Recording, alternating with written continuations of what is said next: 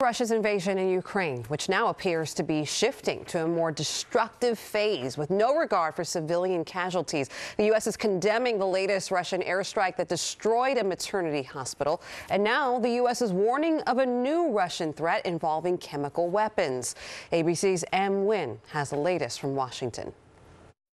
Today, the foreign ministers of Russia and Ukraine meet in Turkey in the first high-level talks between the two countries since Russia invaded, though analysts fear a low chance for a breakthrough. The talks come amid a horrific attack on a children's and maternity hospital in Mariupol. Ukrainian officials say it was a targeted attack by Russian warplanes. Disturbing images show the impact, windows and walls blown out, a pregnant woman and many others, including children, carried out of the rubble.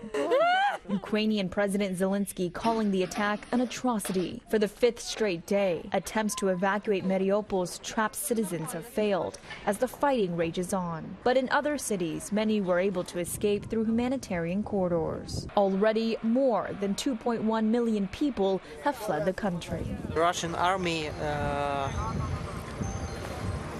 crushed our city. In Washington, officials are concerned Russia could be preparing to use chemical or biological weapons after accusing Ukraine of running biolabs with U.S. support. The Russian accusations are absurd.